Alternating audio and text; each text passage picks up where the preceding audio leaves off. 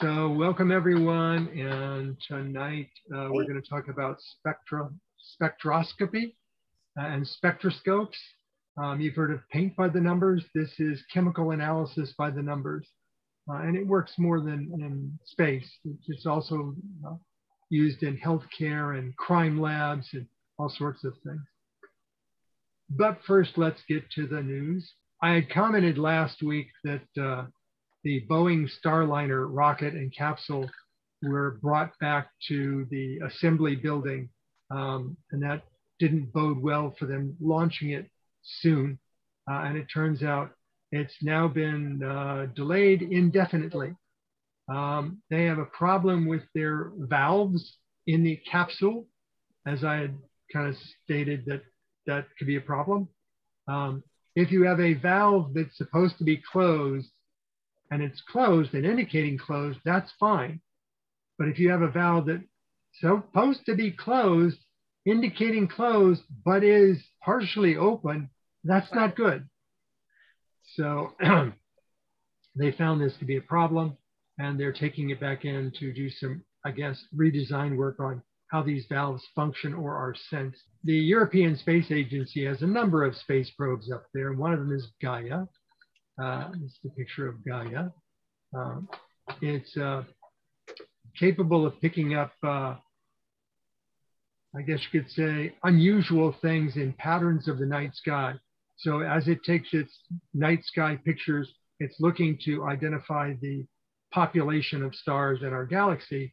And they found one that was moving rather quickly. And turns out that there is a star that's a white dwarf. It's called LP 40-365. And it is hauling like a bat out of hell, as the saying goes, to leave our galaxy. It's not on the edge of the galaxy yet, but at the rate that it's going, it's obviously targeted to leave our galaxy. And they supposed that there was a nova, not a supernova, but just a nova, which is a large stellar explosion.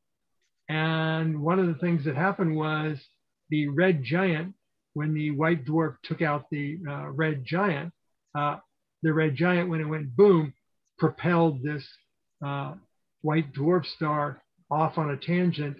And now it's moving at 852 kilometers per second. Well, that's fast. So expect it to go away quickly. And while we're on the European Space Agency, the spacecraft with a funny sounding name that's orbiting sort of very elongated Venus, Mercury, Sun kind of thing, Bepi Colombo, it did another flyby of Venus, and this time it flew a little closer to Venus, and still hundreds of miles above Venus, so it's not dangerously close, but they just wanted to show off, get their name in the news, so to speak. So when they did their flyby of Venus, they turned the cameras on, and you got to see a large white globe go flying past in a couple of frames. It was, the camera is a visual light camera, so it's not meant to pierce the dense cloud structure of Venus. So all you saw was a large white globe go whizzing by. And researchers in Japan have found a way to do quantum entanglement on surfaces. Normally, quantum entanglement is kind of between 2 points in space, and you do the entanglement there. And that means that it's very hard to get a lot of entanglements in a small amount of space. But if you're going to increase the number of qubits in your quantum computing computer, then you need a way of having a lot more qubits in a lot less space. You can see the picture here. Each one of these little curly Q wires goes up to a location where there is a qubit located, and they all have to come down and join into these are all hollow tubes to convey microwaves to generate the resonance. So it's going to be hard to get the number of qubits up to the millions because all of this plumbing density is just too large. So they're going to have to find some new ways of doing this. And until they get that, hey, eureka, breakthrough, quantum computers are probably going to be in the maybe a few hundred to a small number of thousand qubits. And they need to get up into the many millions of qubits before it makes realistic computers. Monroe? Yes. This picture, how big is that item that's there? Like if I stood next to it, would it be bigger than me, or is it like a small thing that I held? It's taller. The entire structure is taller than you and about 24 inches in diameter. So it's, as the saying goes, compared to a modern day computer chip, it's enormous. Yeah. And if you count down here at the bottom, every one of these little plumbing pipes is 1 qubit. That's like saying 1 bit in the computer. So if you're trying to get to 1 million bits in your computer, this physical size is just not going to cut it. They're going to have to come up with some new technology to make things much, much smaller. And also, this is with the enclosure removed. This whole thing is inside of a giant bottle that has liquid helium flowing around inside of it to keep it super cool. So they have to make it smaller and make it run at room temperature before it ever becomes a realistic computer. And they made it this big because they're working at the quantum entanglement level, and you can either work with electrons or photons, and depending upon what you choose, it defines what you use in the form of energy to excite your qubit to make it, turn on or turn off. And the amount of energy they need to do this is relatively large for the size of the qubit. So it makes the qubits fairly large. And you can't just have 1 qubit because there's a quantum uncertainty for your qubit, your quantum bit. And so 1 is not really 1. It's you need maybe 3 of them to come out with 1 good one. So quantum computers will be hyped a lot in the coming years. But until you stop seeing all these curly Qs and looks like little coax connectors, not going to be big time anytime soon. But doesn't stop the likes of IBM and Google from spending probably $1 billion on quantum computing. Well, you have to do this first before you can figure out how to make them smaller, right? Well, that's where they're starting. They understood the basics of quantum entanglement and how to get the entanglement to occur, but they never thought about scale. Why would you even start until you can get it small enough? Oh, okay. And then I remember back to the early days of computers and core memory. And I worked for a company called ModComp that did real-time process control computing. And they had a circuit board that had 1,000 bits of high-speed memory on it. And it was 1,000 core bits.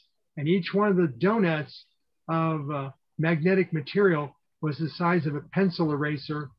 And they had these workers that were taking very long needles and darning the cores, the wire connections to the cores by hand. Yeah. So that's where things start. If you've ever seen the first microwave oven or the first xerographic photocopier, you'd never want to buy one. They'd be too expensive, too big, consume too much power, and be too unreliable. But unless you start there, you're never going to get to where we are today. Yeah. So, yeah. Just give it some time. Do you think we might get to, you mean like 10 years from now, you think we're going to have a quantum computer for home people using it? No, I think they're very much eager to have the, multi-million-dollar, we will rent you time on a quantum computer, or we will build and lease you a quantum computer. Think back to the early days of computers when IBM had the IBM 360s. And as a business, they were more than sufficiently fast enough for you to improve your accounting systems and reduce, cut staff, because you didn't need people doing things by hand anymore, or even by calculator. So it was well worth it for large corporations to spend millions of dollars to just lease the computers. And as the computers got bigger and better, you could either lease at the current level or you could lease with a upgradable level. If you lease the upgradable level, when IBM went from 370 to whatever they came up with next, IBM, for no additional fee except for maybe some service installation fee, would put you in the next better computer. And companies like IBM really did enjoy that thick money spreading on their revenue. And they want to do the same thing with quantum computers. So they are building very expensive quantum computers to sell time on and to sell to private corporations that can afford the cha-ching to buy one. So look for them to be big and expensive for a while, and unless there's some really dramatic breakthroughs in shrinking the technology and getting away from critical supercooling, don't look for them to be in your laptop anytime soon. Yeah.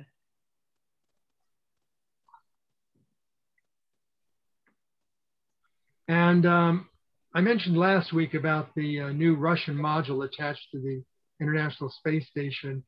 And it had some difficulties getting up to the space station. And then as soon as it was attached to the space station, it turned on its navigational thrusters and wanted to shove the space station around. So there's been a couple of problems. And the last problem that they found was there was a leak. There was a hole, a very small hole, but there was a leak that was exhausting the space station atmosphere into space. And what's the source of that problem? Well, rather than comment on what's the source of the current module's problem, the Russian space program said, you remember back in 2018 when we had a different Russian module that had an air leak? That was because of one of your NASA astronauts going cuckoo and drilling a hole through the Russian space module because that astronaut wanted to get back down to Earth sooner. And of course, NASA's saying, what's your evidence of this? Where there was a hole, what's your evidence that that astronaut drilled the hole? We just know. Okay. So in answer to the current hole in the newly added Russian module, the answer is, well, remember back in 2018 when we had a hole? It was your fault. Well, what about the hole that you've got now? Is that also our fault? So, yeah. That sounds bizarre. Somebody wanted to get home earlier, so they drew a hole in it? Well, it's just a small hole. So you have an air leak, and when you have an air leak that jeopardizes the safety of the astronauts, you have to abandon the space station. I guess that's what Russia is saying is, by having the air leak, it threatened everybody on board the space station, and therefore somehow everybody being evacuated would allow this astronaut to get back down to Earth, much shorter than the actual scheduled time for them to be in orbit. I don't give it much credence. I'll just wait for more details. Okay, I wanted to hear that part. Thank you. Yes, yeah. I think it's a lot of they said. And then something that I found bizarre this week, this was kind of my rant. If you own an electric vehicle and you're about to either get a driver's license or renew one, and you go to take your in-person driving test, you may find that your state's local Department of Motor Vehicles doesn't know how to deal with electric vehicles. What could go wrong?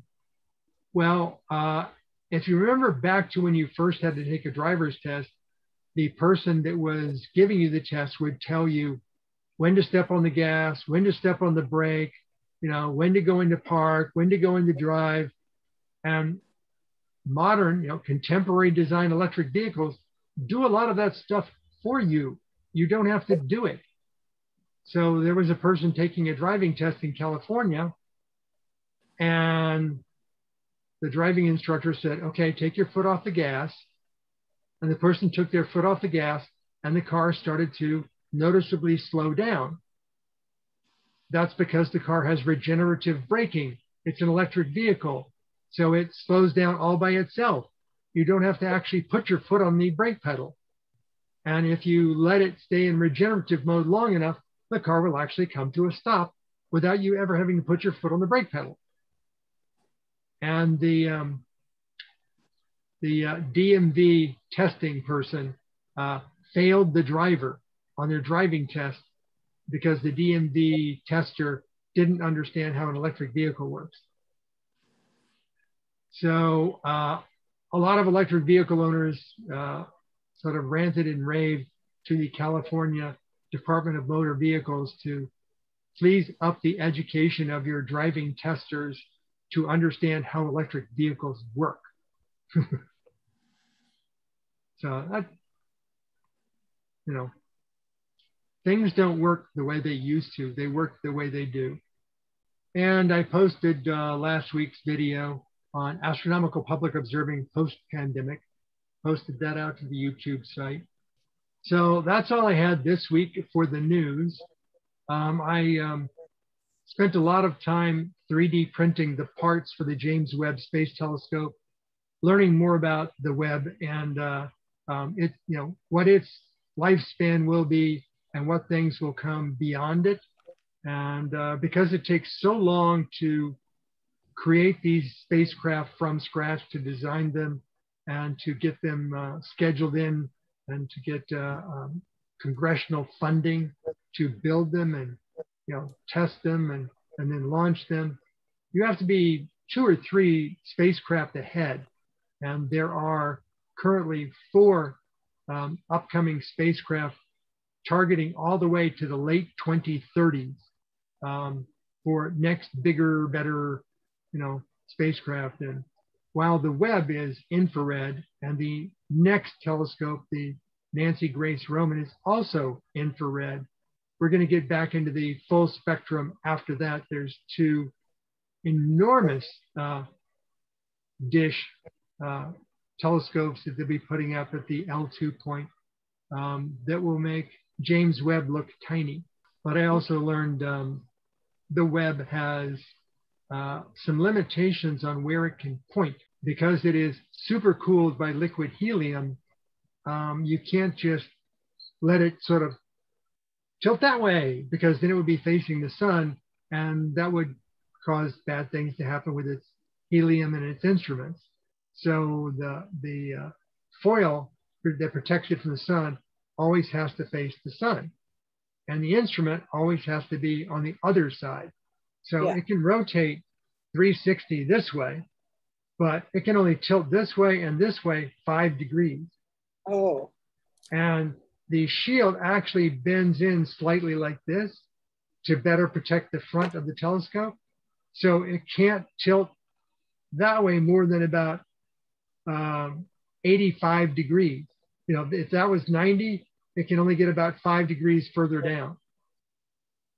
And also it's at the Lagrange L2 point. So if you think of the sun here, the Earth here, the moon here, and the L2 point here, and that swings around just as the Earth is rotating around the sun. So there are certain parts of the sky that it can't see except for, a few days window every year. So there's all sorts of constraints, caveats that have to go into the observing planning computer software to make sure that, yes, you can look at that on the date that you want, and that this is the maximum duration you can observe that. Otherwise, you have to wait until, next year or, a few months down the road to when it swings around to that part of the sky to take a look at it. Got a question. Sure. I know they tried to drill out a sample on Mars, and it didn't show up as anything. They figure it all changed to dust and wouldn't pick up. They don't have anything that could suck up the dust, like a vacuum. Well, here's the thing. They brought a knife to a gunfight is the best way to describe it. The instrument that they're using to bring rock core samples back is what is known as a corer.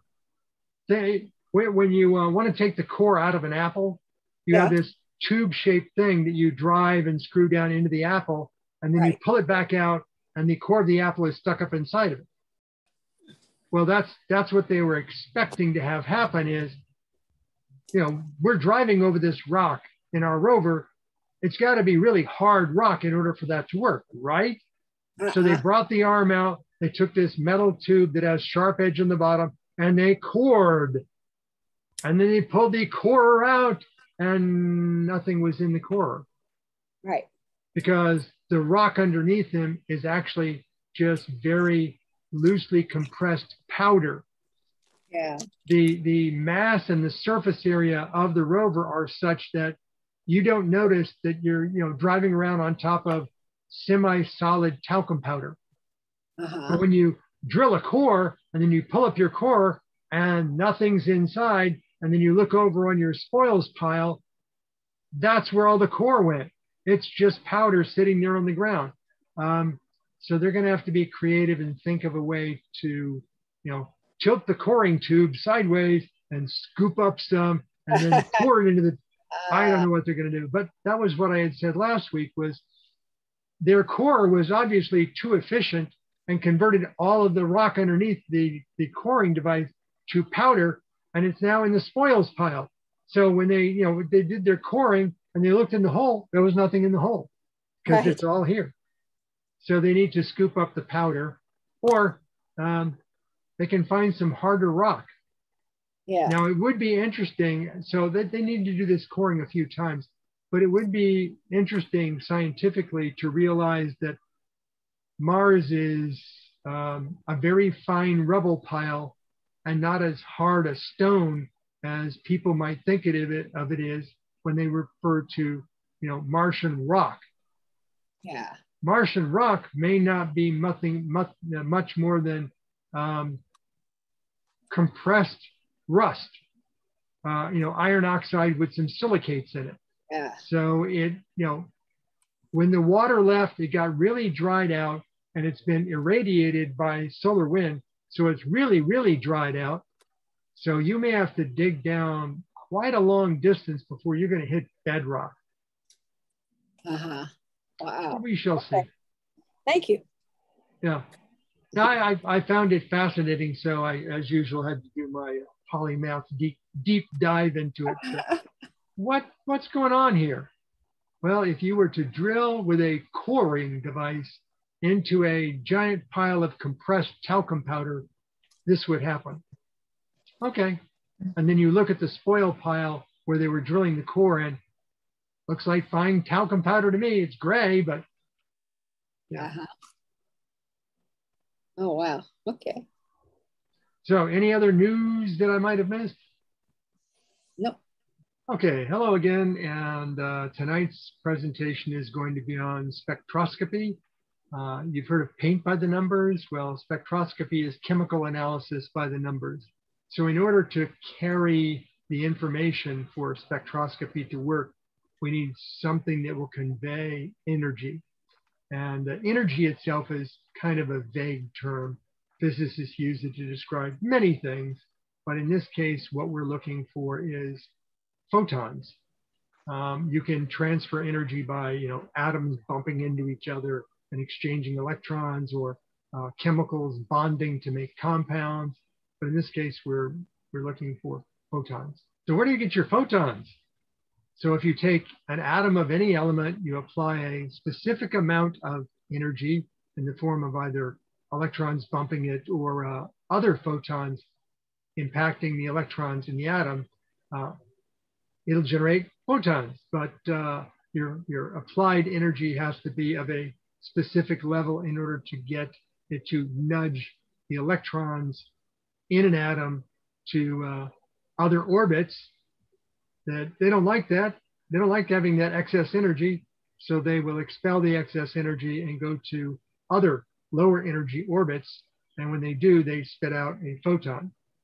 So an electron has a baseline energy state that it would like to return to if it has enough electrons. So if you excite it, it will spit out photons and try and get back down to that base level state. So this is how light works. This is how radio works.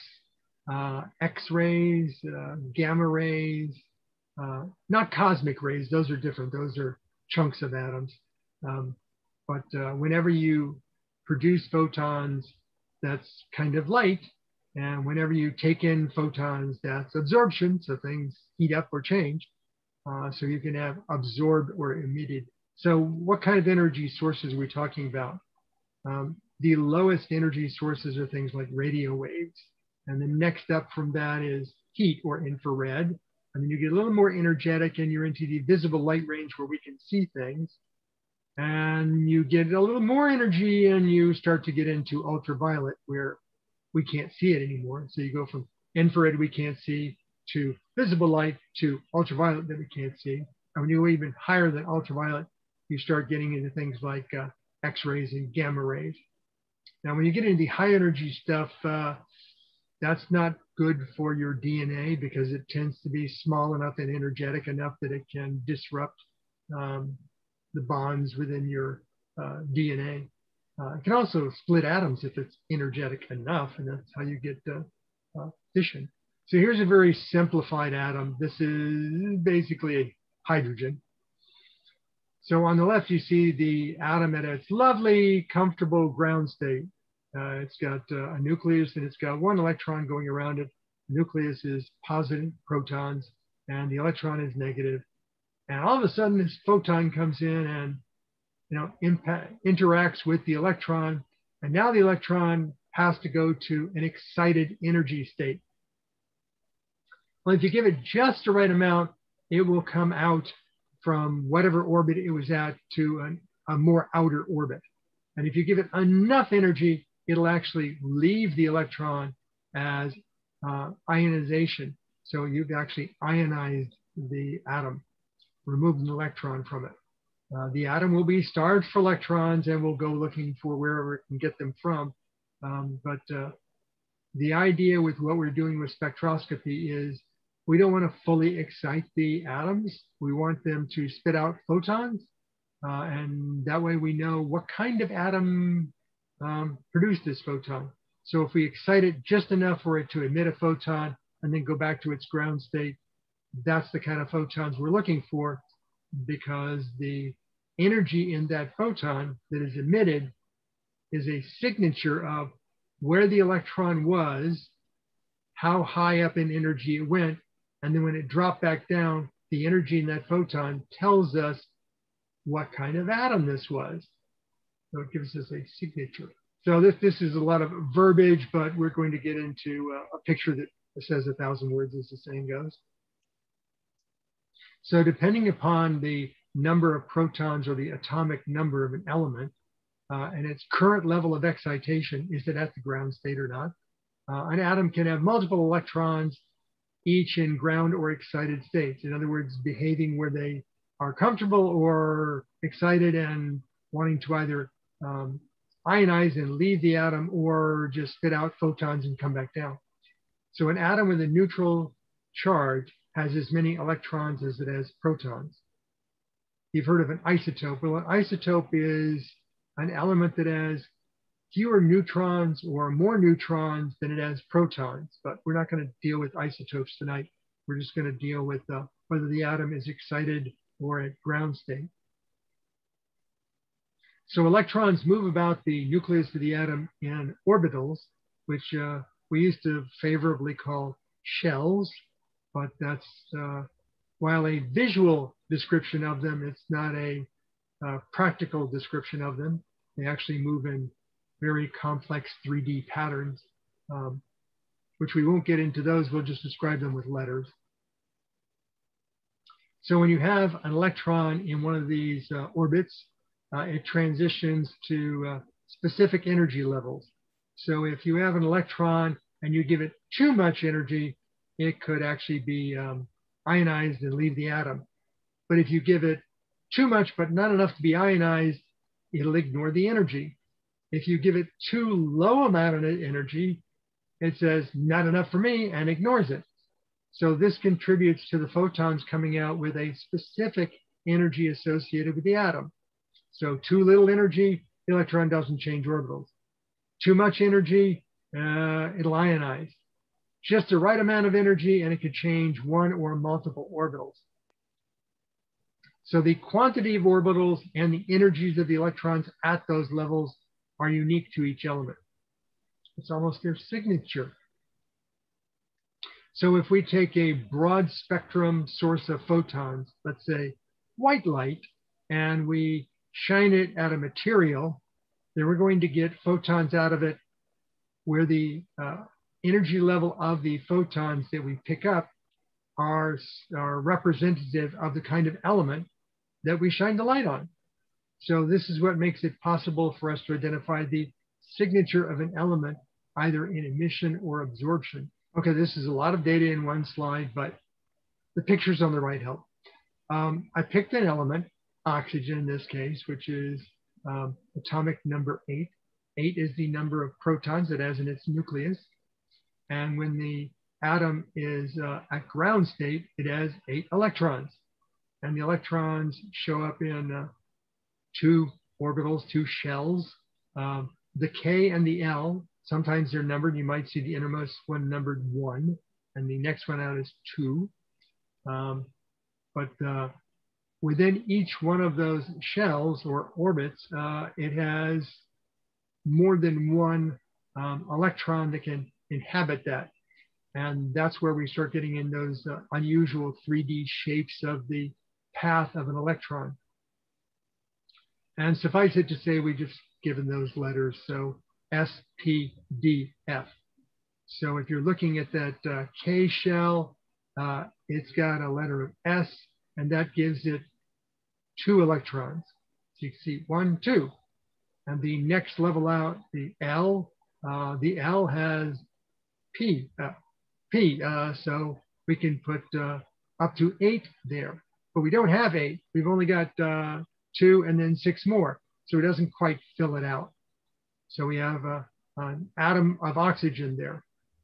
Now the atom's exterior electrons, the ones that are all the way out on the outer edge, those are the easiest ones to get excited and ionize and leave the atom. The ones on the inside take a lot more energy to coax out from the atom. So that dictates the energy level. So if you said, I've put in this quantity of energy and I got out 1 photon at a particular wavelength, it probably came from one of those electrons on the outermost level, the L, and therefore it would be, a particular emission level.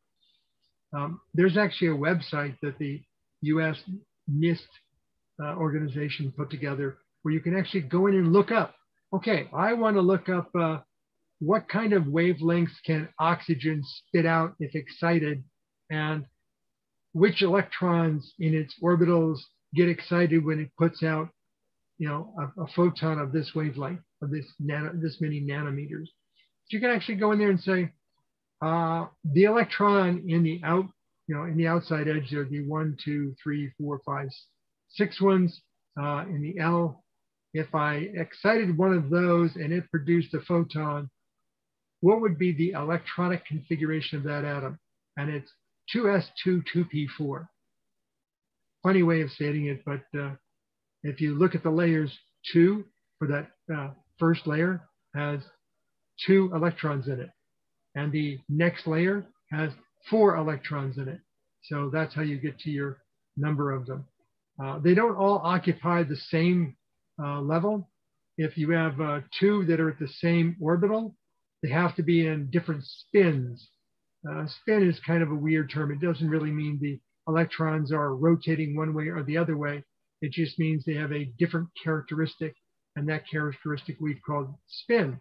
So if the spin is up for one of the electrons and down for the other, they can inhabit the exact same orbital. But if you have 2 with the same spin, you got to bump them to another level. And that's what that sort of triangular diagram is there. It says if you start applying electrons to an atom, this is the way in which you'll fill out the atom. And when they first started deciphering the electrons, the protons, the neutrons of an atom, they found that, oh, good, it'll all fill out the inner layers before it gets to the outer layers. And then they found 20 different elements that it didn't work that way. When you excited it, the electrons weren't where you expected them to be. They carried out different levels of energy. So they came up with this ruling called the Madelung rule. So the Aufbau principle is, filling the innermost first to the outermost. But when you came up with these 20 elements and found they don't work that way, they came up with a side rule, the Madelung rule. So it's weird to see hard science facts having rules for exceptions, but until you come up with a better way of explaining it, that's the way it works. So when you have emissions, you'll have bright lines. So if you look at the spectrum down there on the bottom, I shouldn't say spectrum, I should say spectra down there on the bottom. The places where you see bright lines are emissions, specific to whatever this element is spitting out.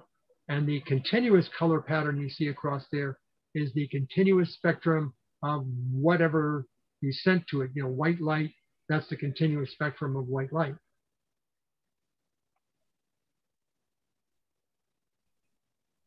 So how do we change the path of photons? Well, when you just simply change the path of a photon, that's a mirror.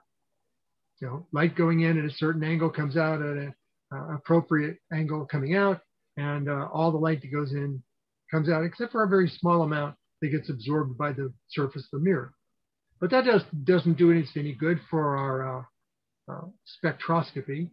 So what we do is we take the light and we allow it to be refracted, bent by a material like a prism or a grating or a curved lens.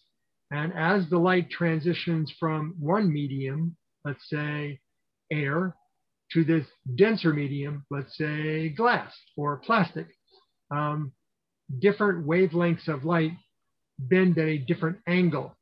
That's their index of refraction. So the light gets bent, and if you bend different frequencies at a slightly different angle, it spreads the white light out into a rainbow effect. And we take advantage of that to make a spectral image. So you see there on the right, the continuous, that's the bright white light source. And then when the light comes back from whatever you've shined it on, that's the emission or bright line spectrum. And if the material that you shine the light on is starved for energy, it's not at a, it's at an excited state and it wants to get back to a ground state, it will take in your photons and not give you anything back. How rude. But when they do that, that takes away the bright lines. But you can either use the bright lines to say something emitted that, or you can use the dark line to say something absorbed that. And that is the signature of the element upon which you're getting your spectrum. So a spectroscope, that's the instrument. Spectroscopy is the process.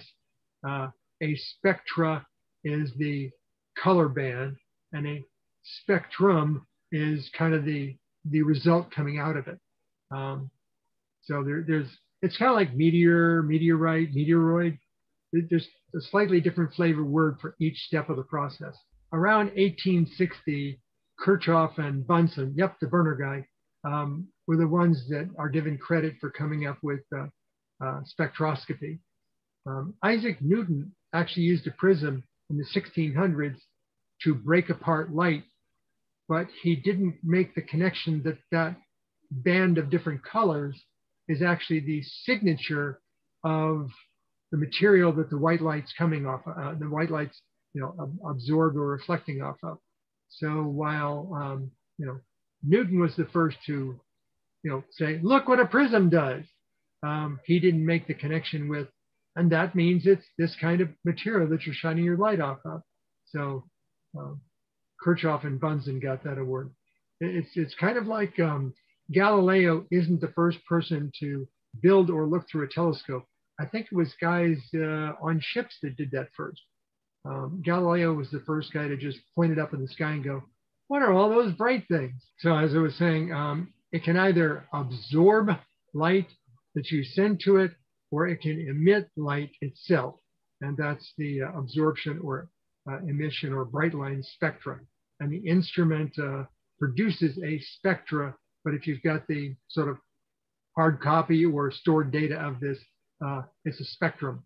And the spectrograph is, sometimes you'll see it on printed paper, but the spectroscope is the instrument. So a spectroscope is not just, yes? Can I ask a question? Can you go back Sure. to the last page?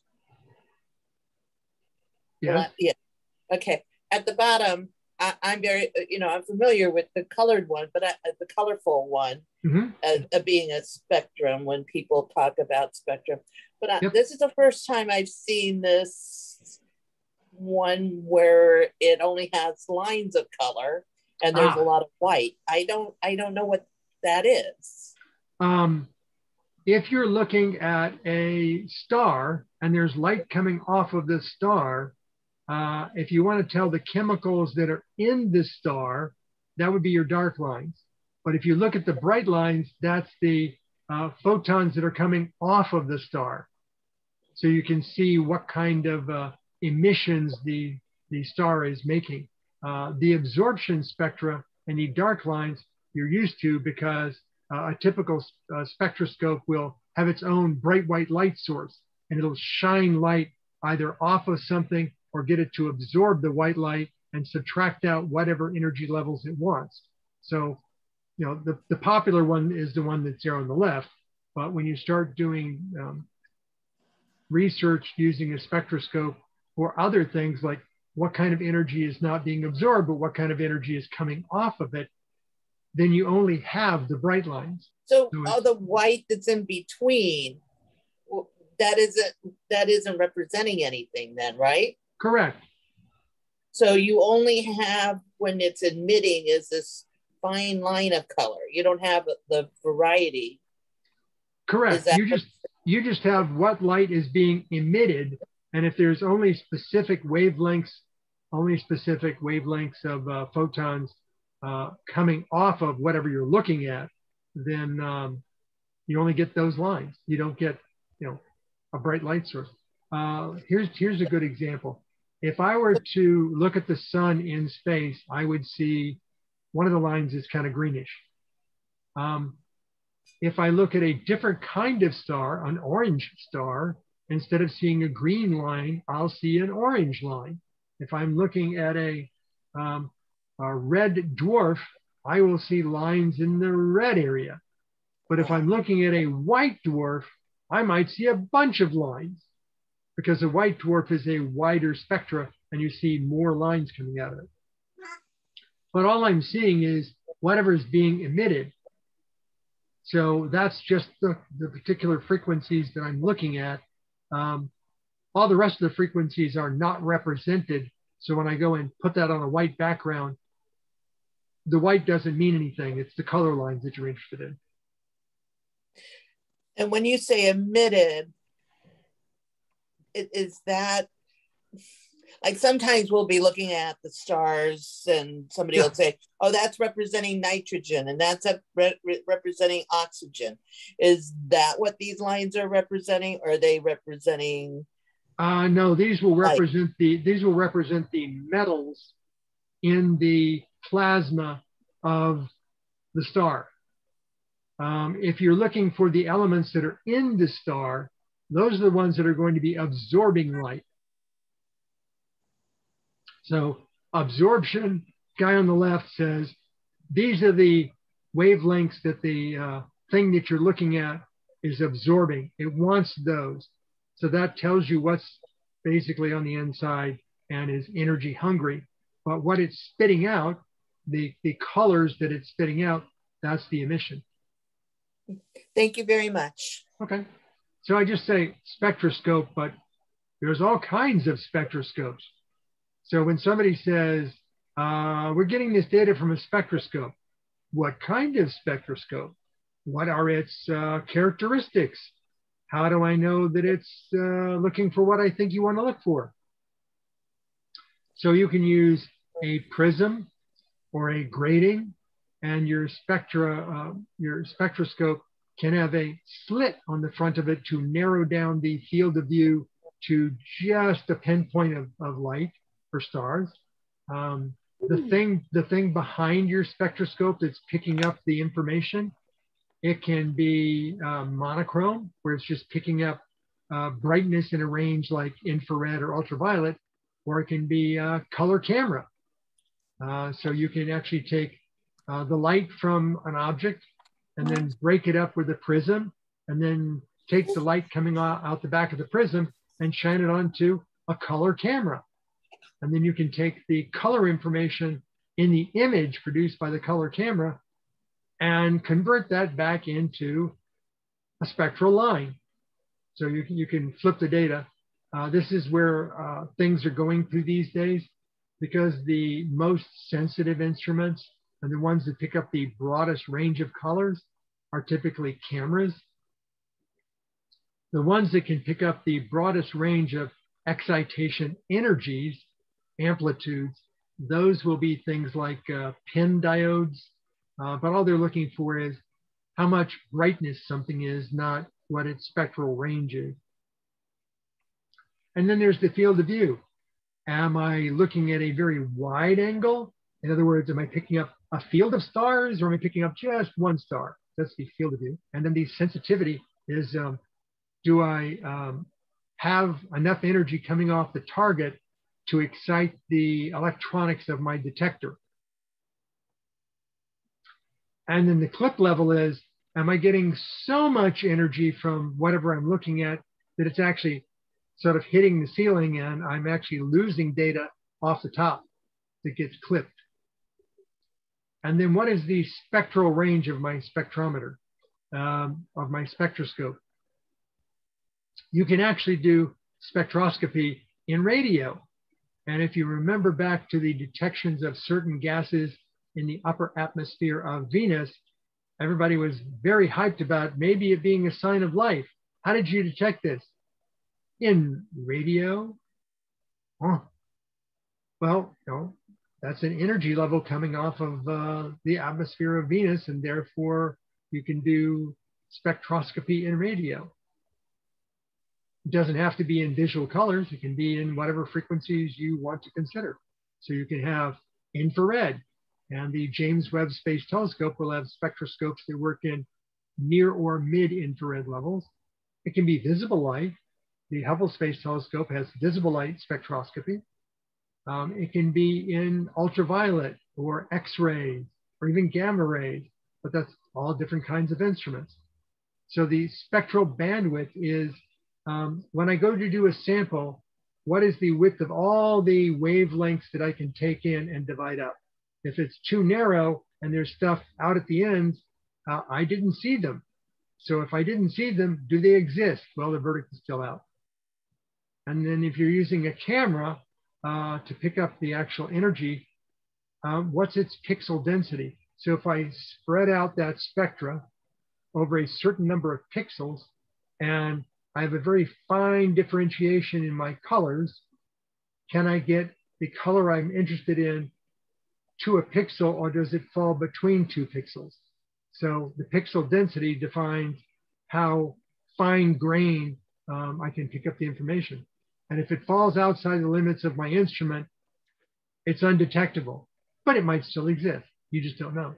And some people have taken the term spectroscope a little too liberally, in that anything that can gather a wide range of data and organize it and split that range into essentially buckets, they're referring to those as spectroscopes.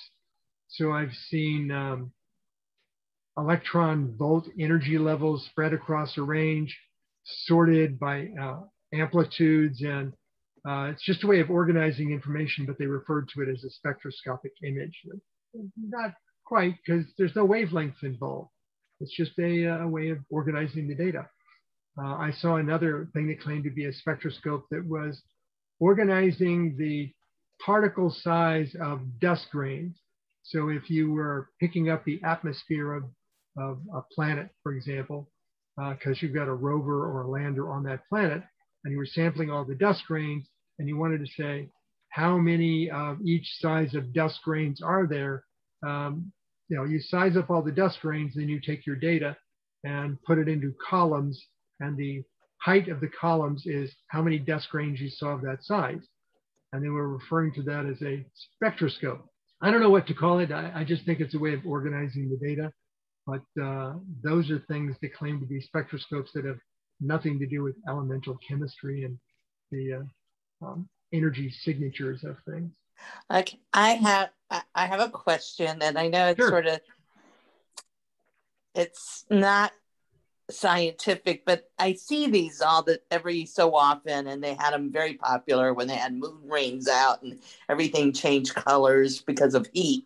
And they'd say this is the spectrum on that, and it'd be color coded, and you would be able to tell by heat. I gathered that was how it was judging. How does that play? It doesn't play into this at all, or does it? Vaguely. Those are thermal crystals, and what they're actually doing is as they get heated up, they're changing how they bend light, which means you're not seeing a rainbow, you're seeing a single color or a very narrow band of color. So as they're cold, they might see purple, and as they get hotter, they might see red, and people say that's your mood. Well, it's your body temperature, but it doesn't say the chemistry your body's made of. Yes. So they're changing color based upon the energy being applied to it, but it's really just bending of light. It's not really spectroscopy in action. And it's based on heat and chemicals, where this is based on. Well, this is based upon chemistry, and the mood ring is just based upon energy, heat being applied to the ring's material. Okay. But they've taken that to the extreme too. Have you seen the beer cans that when you put the beer in the refrigerator, the paint on the outside of the beer can is a certain color, and you don't have to keep checking on the beer to see when it's just cold enough. You just look at the can and go, oh, the mountains have started to show up. That means the beer can is now cold enough. And it's the same sort of thing. They've taken the physics of a mood ring and applied it to the paint on the outside of the can to let you know when the can has gotten to 28 degrees Fahrenheit. Yeah. Interesting. No, I haven't seen that. No, that's nice. Yeah. Cool. Yes, it is. They do them with tumblers too. Well, I mean, they can do that in the opposite direction too. There are coffee and tea mugs out there that when you don't have anything in them or you have something cold in them, you don't see an image on the outside of the mug. But as soon as you put something hot in the mug, you can see a hidden thing show up on the outside of the mug. Yeah. Some people use that for showing off Doctor Who's TARDIS. Other people use it for showing off, let's just say, not general audience acceptable things. And as I mentioned earlier, it's emissions and absorptions. If I take a light source and I shine it at something and it subtracts out the choice energies that it wants, those are absorption lines, and I can use the specific color of the lines that were absorbed to tell me about the chemistry of the thing that I'm shining my broad spectrum white light on. Or if I'm not providing any light, but I'm looking at the light coming off of something, I can use the bright lines to tell me the chemistry of the object, because there's energy being applied to this object and it's spitting out photons, so I can tell what energy is going in. And then as usual, how do you know all this stuff? Well, nobody's born knowing all this stuff, and it's not in human genetics. When I was preparing this presentation, I had to go back to my high school and college physics classes and chemistry classes to resurrect things that have been dusty in my brain for 40 plus years. But the technology of such instruments has improved with time. back when I first looked at spectroscopes, they didn't have these diffraction grating, inexpensive things they have now. And they weren't using color cameras to pick up the image.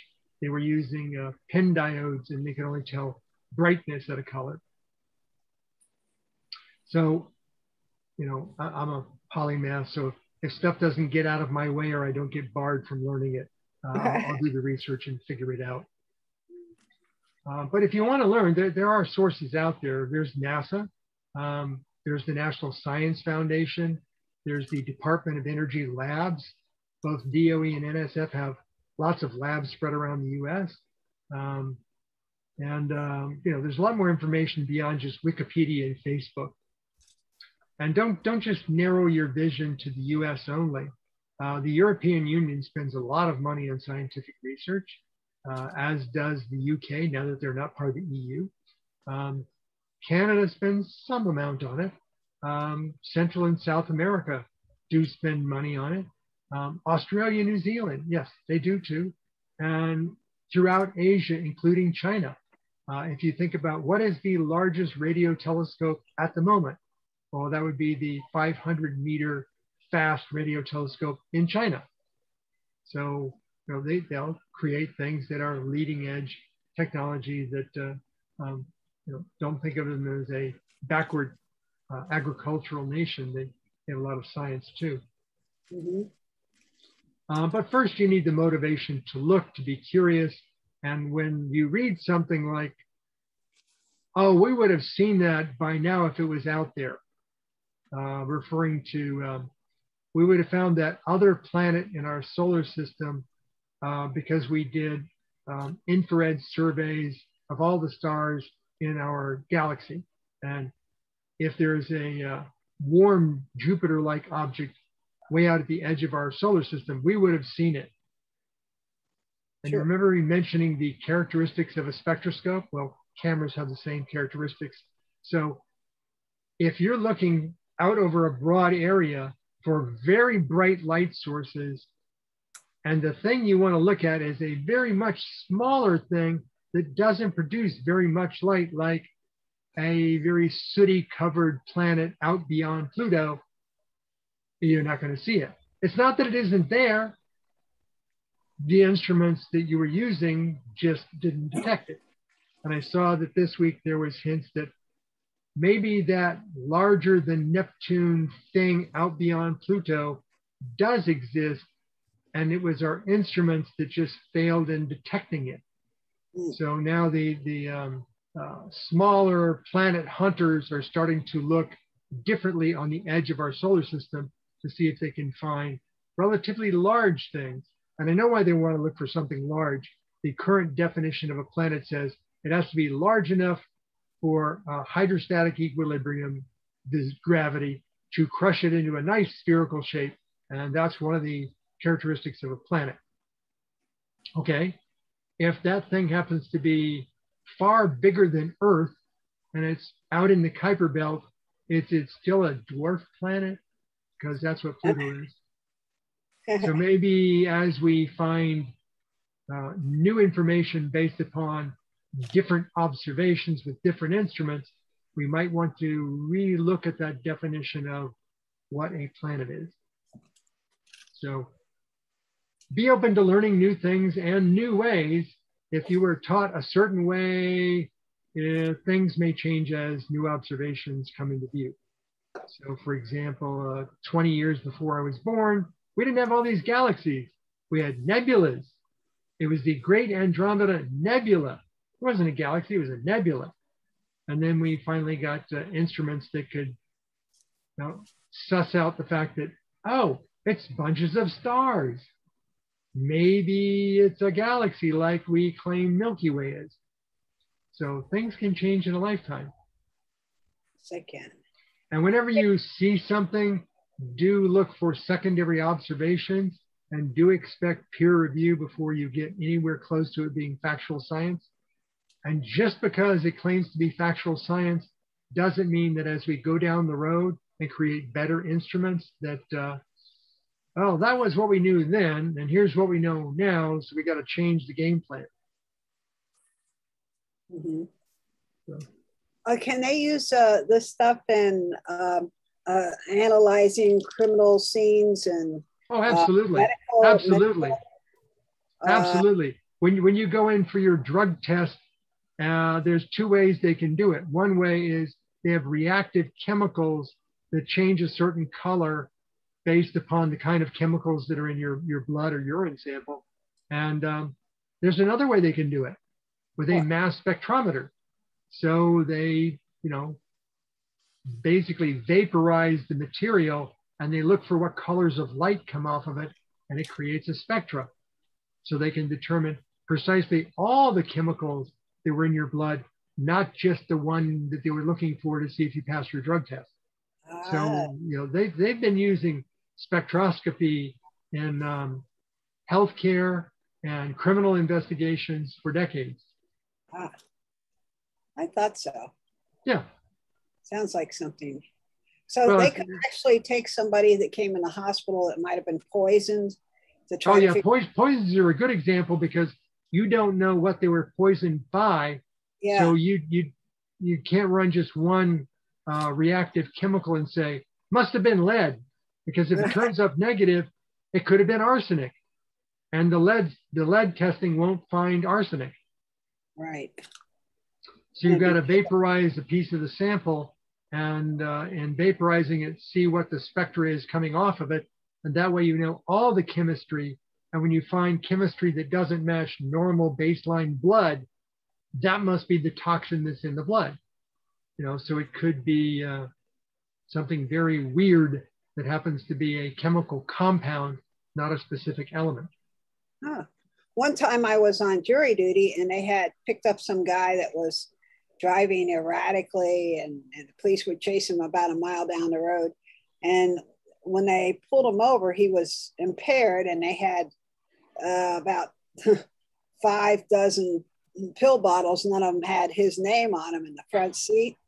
And when it came to the examiner, he got up there and he said he did 5 different types of blood tests on his blood and found all these different chemicals. And the lawyer, his jaw fell open, one of these TV lawyers, and said, why'd you do all those tests? He says, I just couldn't believe how many chemicals he had in his bloodstream. And with that, they sent us back to the jury room, and I guess they had a plea deal because they dismissed us when we came back.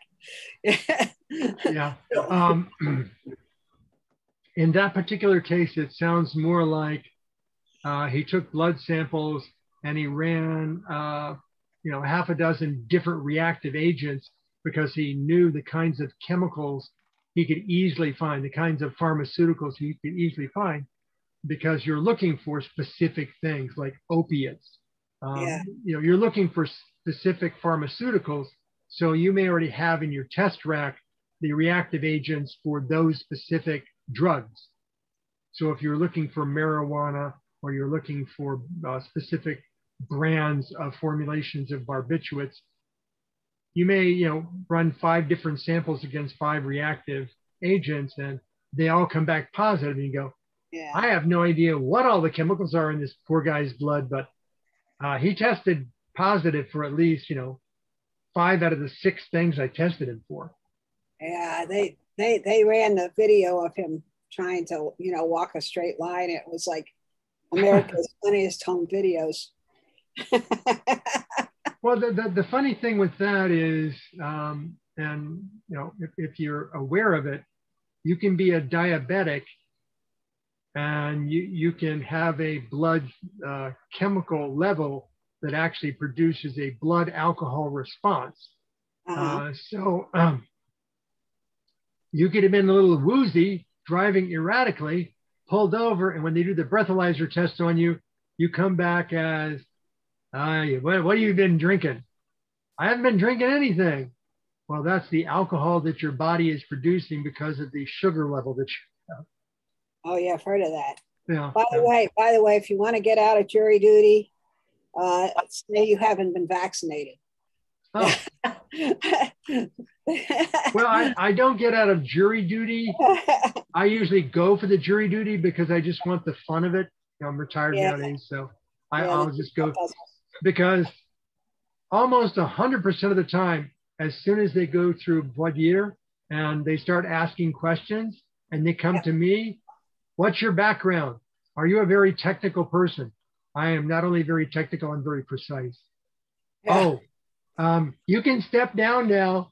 And it doesn't matter whether it's on, you know, on the prosecution or the defense. It's like, we don't want a guy like that on our jury. Right. Okay. And if you get that far along, the judge will just say, I thank you for your time. You're dismissed. And that doesn't mean you go back to the jury pool. That means I don't know of any jury that wants your ass. Yeah. You know, because there will be a judge that will get his, you know, is to get out of jail free. I don't want you on my juries. You know, I just don't like the cut of your jib, as the saying goes. Yeah. And you'll get dismissed. And the judge is aware of that. So as soon as you come across being too analytical for a prosecutor that's looking for a technical, a loose technical convict, or a defense that's looking for a tight technical acquittal, neither side will want you on the jury. Right. So that's what I've always found is Yeah. just tell them what you are and what you're capable of, and you know, how are you going to analyze things? And everyone is innocent until proven guilty in a court of law by the evidence that's put forth to me. That's true. Okay. Not going to be swayed by emotion. No, probably not. Nope. Yeah. I do have empathy for the grieving family members and that kind of stuff, but that's not a means of convicting someone. No, it's not. Uh, Nope. And a lot of times you're just plain pretty stupid. So They're looking for people that are more swayed by emotion and don't have a clue as to the technology and, you know, what's true and what's not true, and what's detectable and what's not detectable. And, you know. And that's very unfortunate, really. Yeah. Well, you're supposed to be judged by a jury of your peers, not a jury of the most technically astute people you can find. But I know that in a lot of healthcare cases, they will find the most technically astute physician they can for the circumstances of the case and pay them a lot of money to basically say either the physician did wrong or the physician did nothing outside of procedure, depending upon whether you want, you know, who's the doctor testifying for. Yep. So in conclusion, spectroscopes are scientific instruments. They can be used in many forms of research, including astronomy, space, chemical industry, healthcare, and in crime labs, criminal investigations. They tell us what things are made up of, what their chemistry is. We can analyze emissions, and the light can be reflected, transmitted.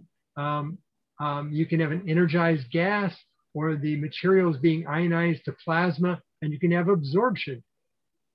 So a lot of different ways to capture the light that you're looking for. The location of what you're analyzing can tell you the information about it. So if, for example, you're analyzing a blood sample, and the blood sample is, let's say, indirectly obtained through the sweat produced by your body, it can determine by the spectral analysis of your sweat, you know, how much glucose you have roaming around in your body if you're diabetic. So this is how we move from pricking your finger with a reagent that then tells you from a color band, you know, what your blood chemistry is, to a digital device that you wear on your arm that tells you what your blood chemistry is. And it's all about taking the chemistry and sussing out the energy levels either introduced and coming back or being absorbed. But spectroscopes can be very big and very expensive in the case of things like spacecraft, or they can be tiny, wearable electronic devices. So some of you might be wearing a fitness tracker, and it can track your blood oxygen level or your blood hemoglobin, your iron level in your blood. These little tiny things are actually spectroscopes because they take a spectra of light, they shine it through your skin, and they look at what colors come back up through your skin based upon that light. They don't shine a white light because then the skin and the blood will absorb that and come back as a different color. They'll actually shine either infrared or green or ultraviolet light. Not too often ultraviolet because that's not good for your skin to be getting ultraviolet radiation. So it'll typically be green or infrared. And based upon the kind of light that comes back from that illumination, they can tell about the chemistry of your bloodstream. So when you go to hospitals and somebody sticks that thing on the end of your finger and it tells all sorts of stuff about your blood chemistry, iron and copper and carbon monoxide and oxygen levels. There's actually a patent on that by a company called Massimo. I think they're owned by Philips nowadays. It's called rainbow technology. And the rainbow is they have a little tiny camera in the instrument and they shine a very bright white light into your tissue. And based upon the colors that come back and the colors that don't come back, they can tell the chemistry of the vessels underneath your finger. So that's what they do in hospitals. But they've advanced that technology, and now you can get an SpO2 meter that you can buy at your local Walgreens, and it will measure your blood oxygen level. And I think the latest ones will actually even measure your hemoglobin level. But they won't get into some of the more precisely measured things like copper and carbon monoxide. So they'll just stick to the easy to claim to the FDA they can do it kind of stuff because this is a medical instrument. But if you go outside of that and you say, what can I buy on Amazon coming in from China? I actually have for under $40 a wristwatch looking thing that's kind of like an Apple Watch that I can wear, that it measures my heart rate, my blood oxygen, my blood pressure. Now that one's an interesting one. How do you measure blood pressure? The camera samples so fast, it actually takes a picture of your vessel inside your skin and it sees it go, boom, boom, boom, boom, boom, boom. And it measures how wide the vessel gets versus how narrow the vessel gets. And so it has a range of blood pressure.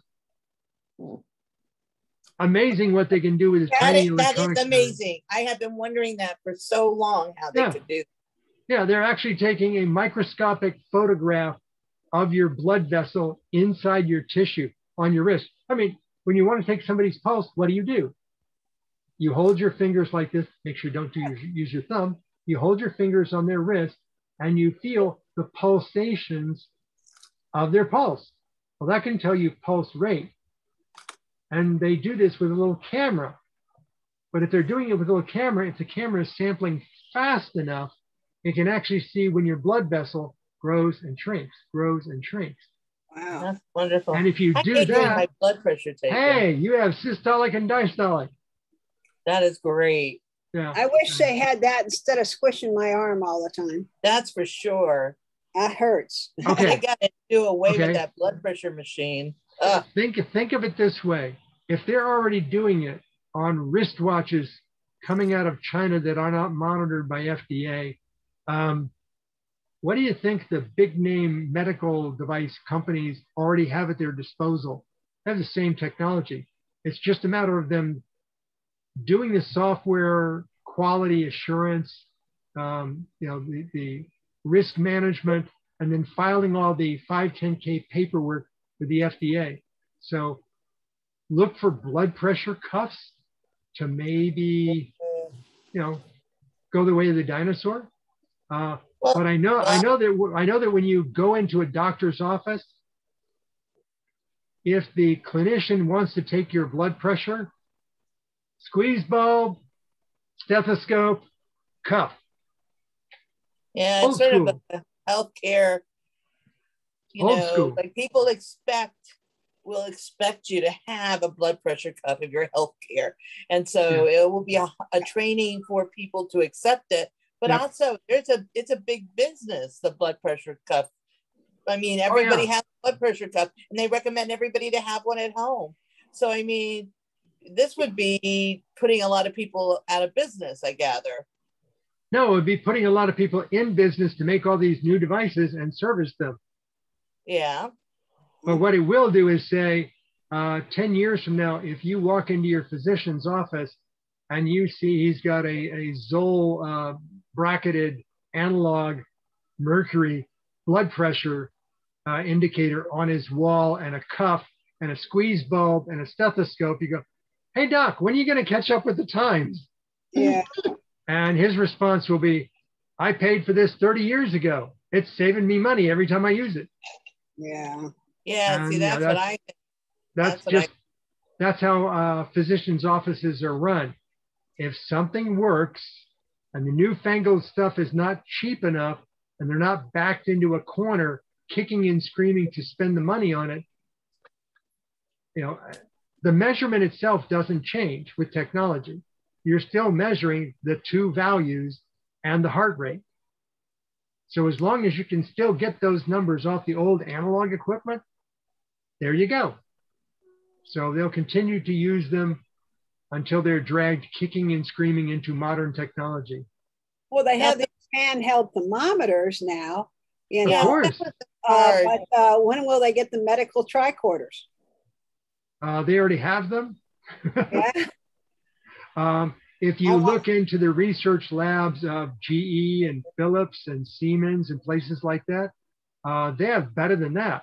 You remember in the original Star Trek, the bio beds, where the patient would just lay on the bed and the display would start showing you all the indicators? Yeah. They have bio beds. Of course. You know what they do?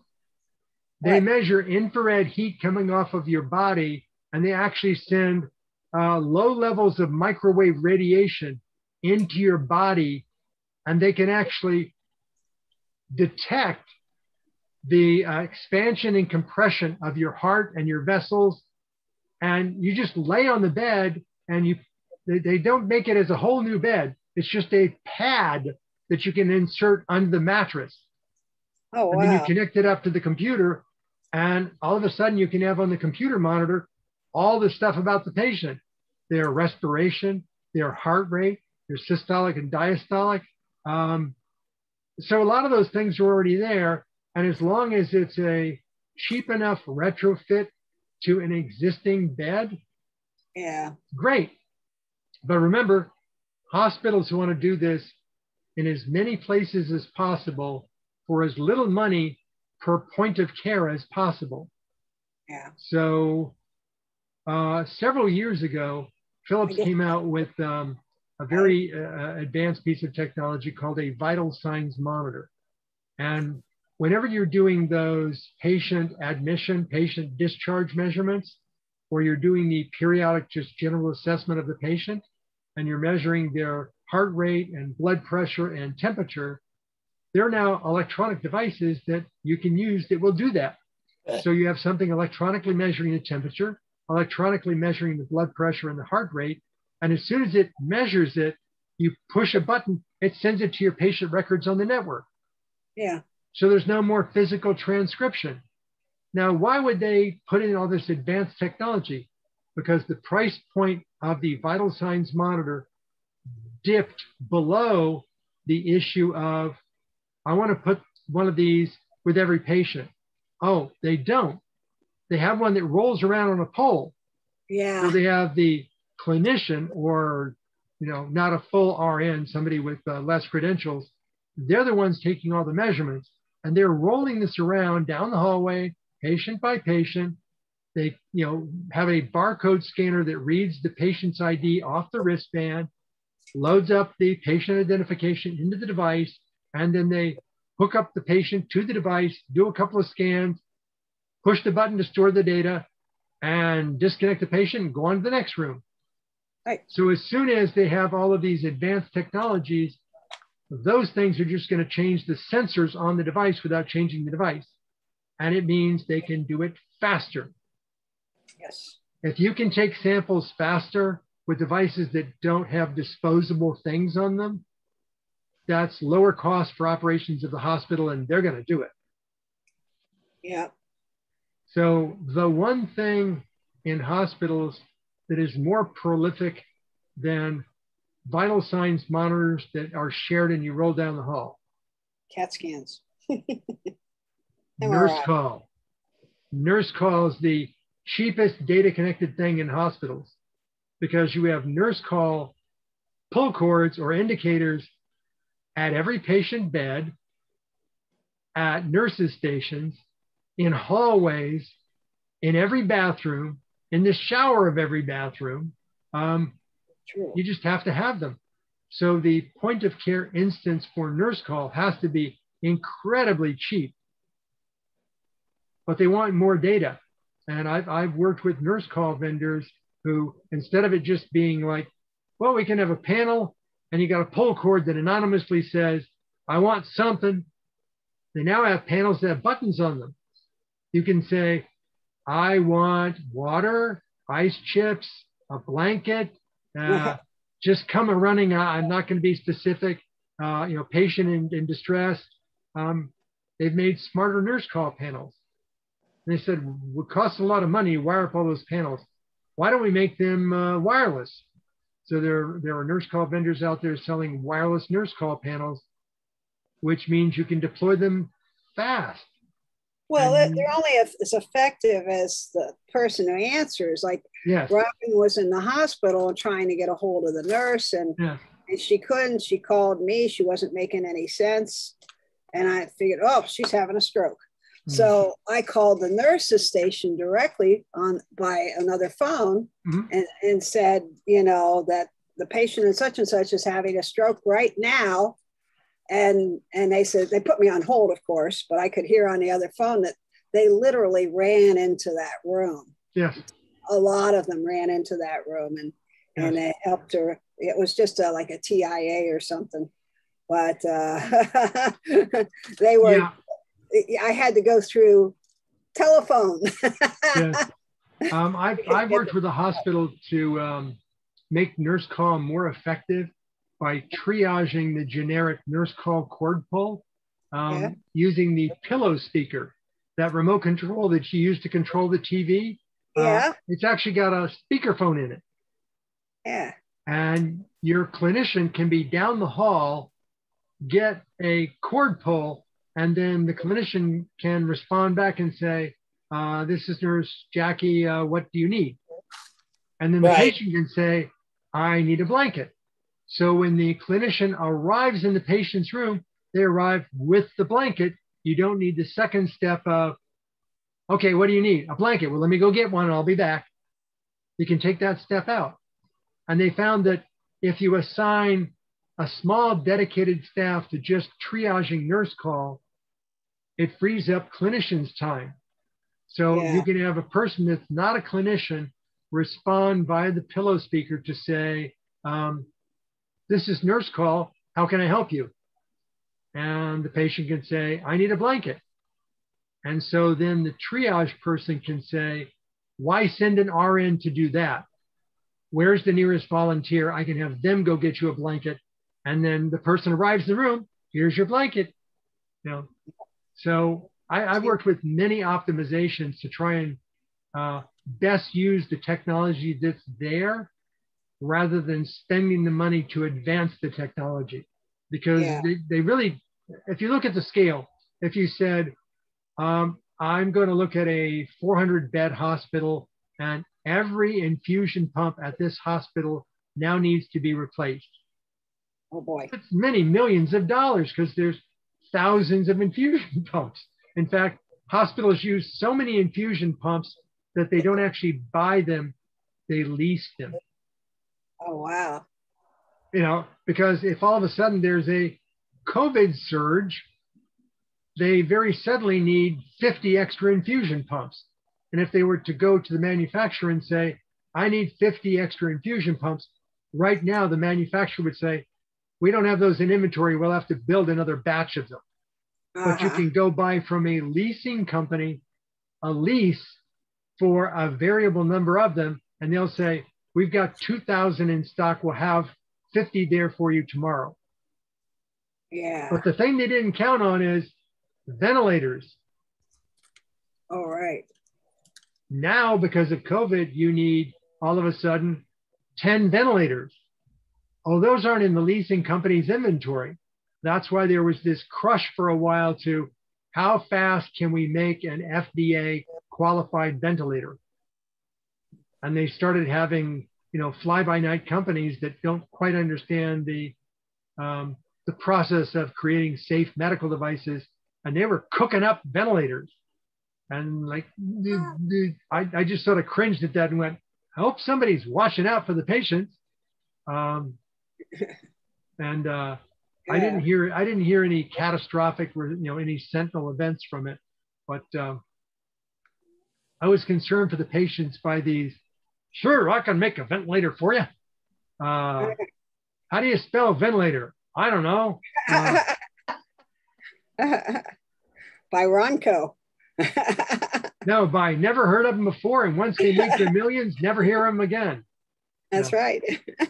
So yeah, but just look for this technology to be out there, because if you can do it cheaper, smaller, faster, have it automatically record the digital data without somebody accidentally incorrectly transcribing it and causing problems for a patient, that's just going to slowly wedge its way into the technology used throughout healthcare, from hospitals to doctors' offices to in-home healthcare to just personal care devices. You have that thing where you put your fingers on it and it. Yes, I was just about to mention that. Yes, yeah. I watched that device come into being, and I said, it's not FDA 510K yet, but if it turns out to be something very popular, yeah, they're going to get it. And the price, instead of being, I think it came out at like $300, is going to be sub $100. Yeah. Because the actual technology for that is very cheap, maybe $20. Right. And that includes the packaging they put it in. I think it was like 60. And they started out with it only working on iPhones. Yeah. And then they did the extra software to make it work on Android as well.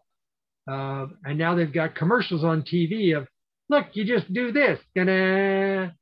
Yep. Well, I'm sorry, that's not really a heart monitor. No. A heart monitor either has 8 leads or 12 leads. This is a 1-lead heart monitor. If you've been in healthcare for a while, it's like, how good is a 1-lead heart monitor? Which lead are you getting? Whatever comes through your fingers. Okay.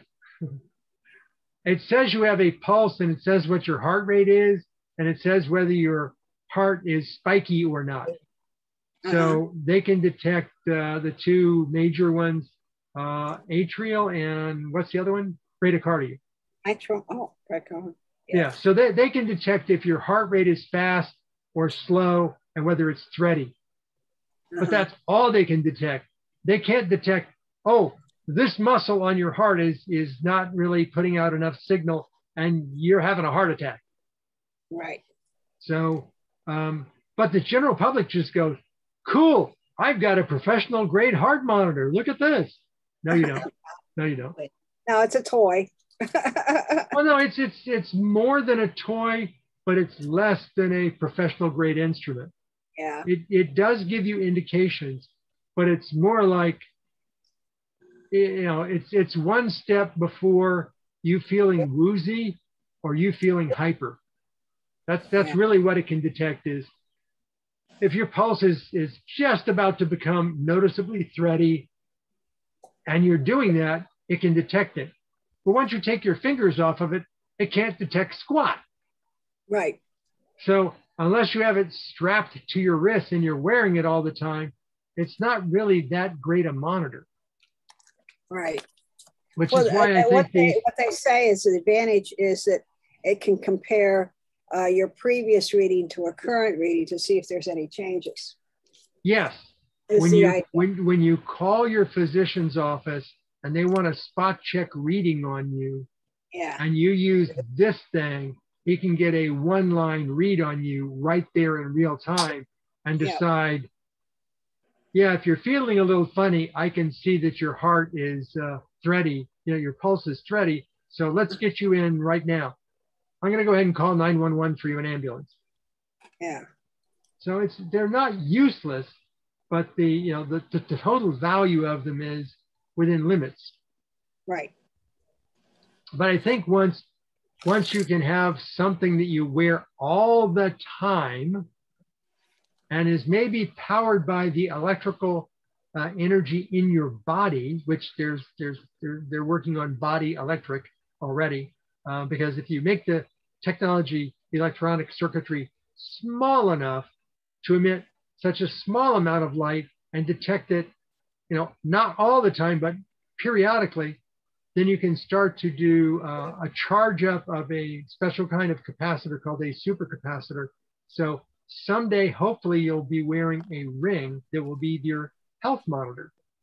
Did you remember about 5 years ago, they had a fashion show where they had people that were being able to tell what their temperature, blood pressure, basic vital signs were by the color, the lighting in their clothes. They did something. That. I forget what it was. That was pretty cool, but then it didn't become popular. Yes, but what they want, what the broad adoption is going to be is, if in a ring that is self-charging by your body electricity, every half an hour, it can take a group of samples, maybe 8 different kinds of samples of data, and then send those to an app on your phone, which will then send it up to the cloud for your personal healthcare record that you can then share with your physician for whatever ailment you happen to have. That's going to save a lot of lives. Yeah. Because if you have continuous monitoring and it is the right set of things, and you don't have to, overtly go take a sample, it's always there sampling. That's going to save lives.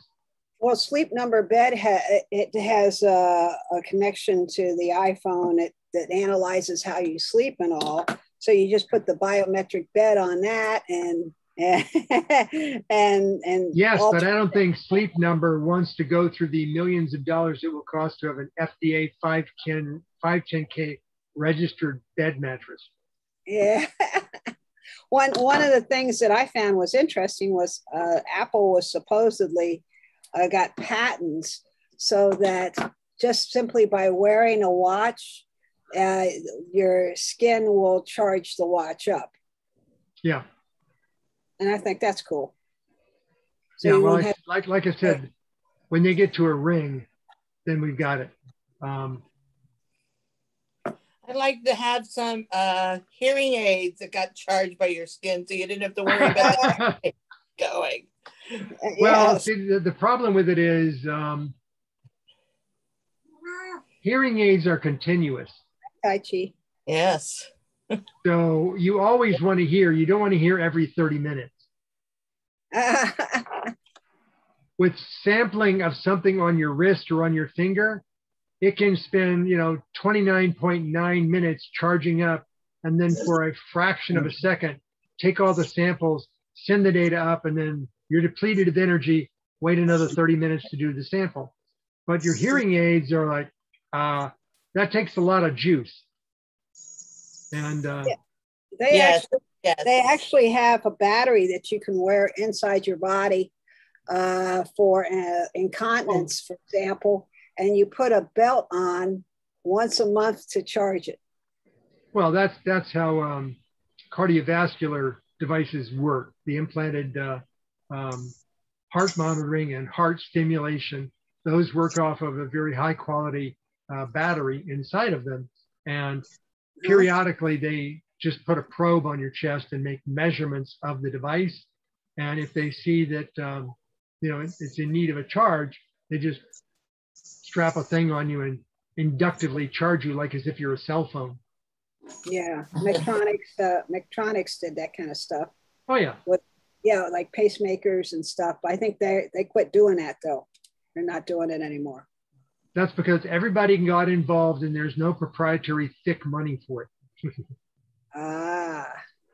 Yeah, that's why companies get out of this stuff. Whenever you see a large company getting involved in something that takes a lot of research and they come out with a very expensive but unique device with lots of patents, when they get towards the end of the thick money, the thick revenue slice for that, and everybody has them, they will leave that marketplace because there's just not enough money to keep their interest. Yeah. So as soon as everybody has the ring or the watch, you're going to see the big names go, I'll pass. Yeah. Yeah. Well, the hackers will come out too, so. Yeah. Well, they're building these devices on top of fairly stable software stacks that are very protected already.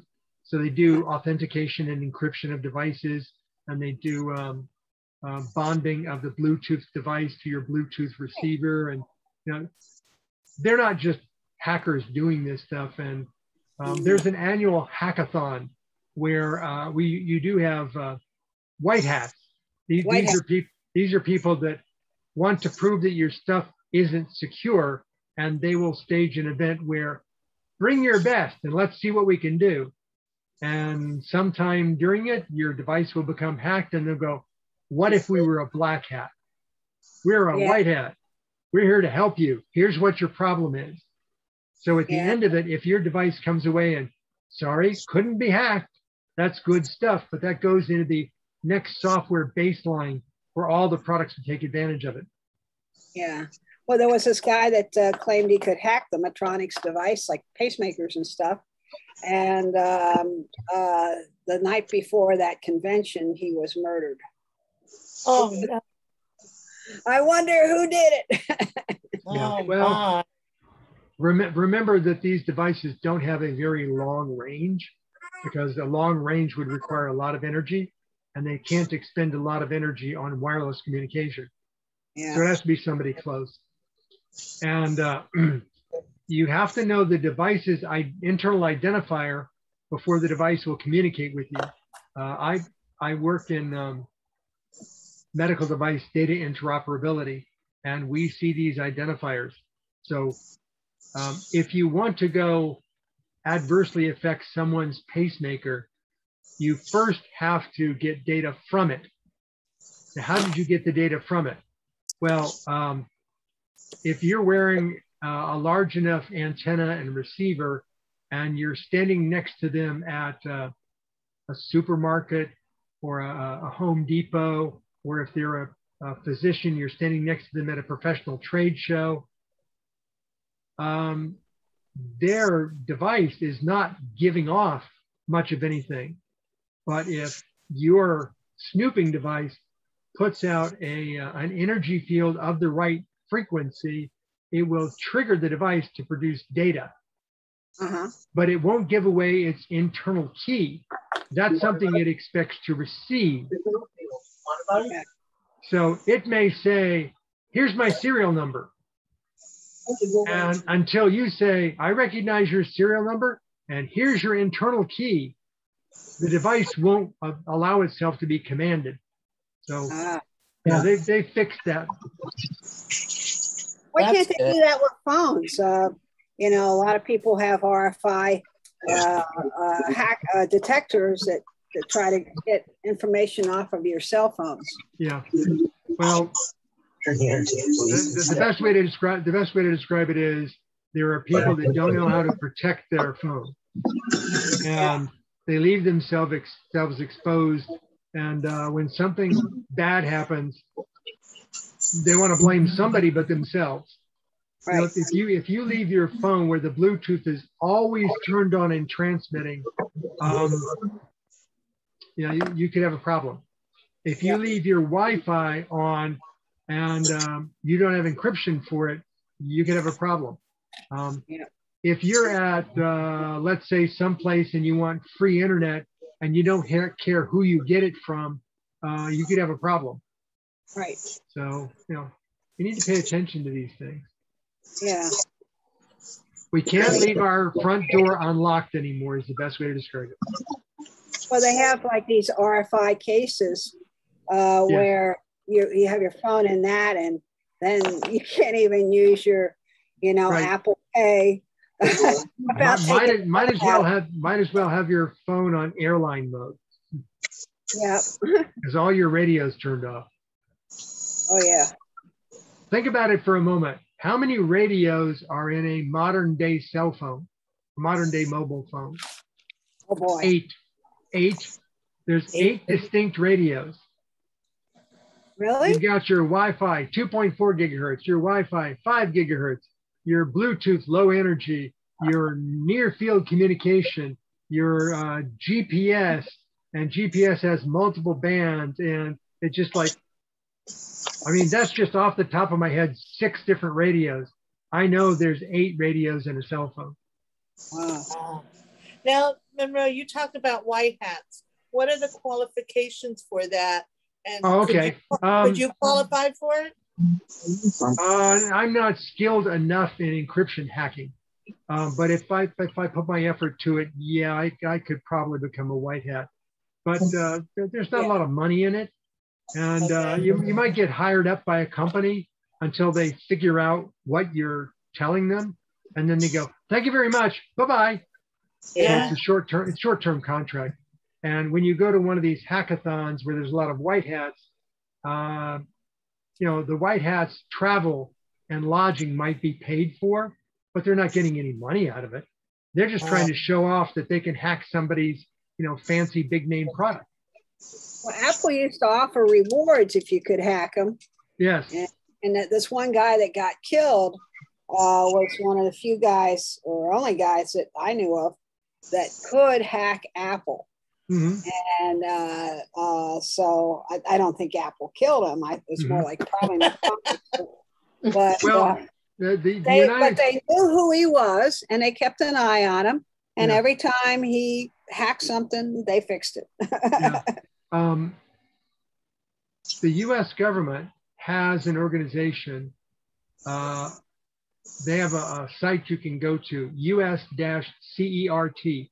It's the critical critical infrastructure resource technology or something. CERT is Civilian Emergency Response Team. Yeah, and what they do is, if you think you've been hacked, you contact the FBI, they contact CERT, and CERT will see if you've been hacked by something that you should have put the patches in and protected yourself from, or you should have set the setting other than default and open. And if it's something new and different, they will find out what the root cause of the hack was.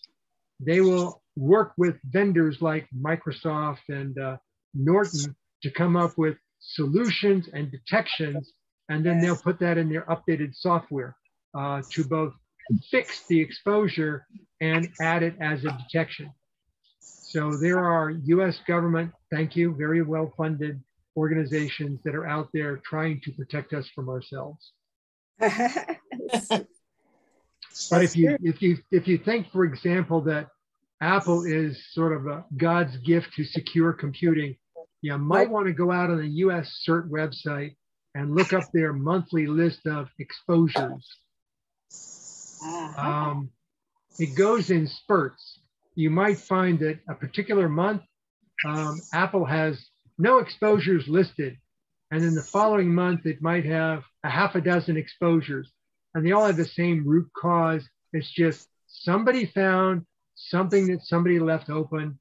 And so all of these avenues were open to it. And depending upon how fast the company turns to and solves the problem, it may only be open for a month. If a bunch of things come in and they have a lot of work to do in the software, it might be open for 6 months.